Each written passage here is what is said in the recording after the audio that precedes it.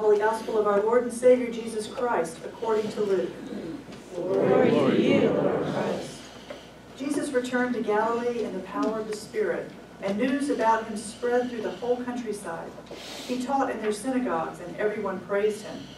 He went to Nazareth, where he had been brought up, and on the Sabbath day he went into the synagogue, as was his custom.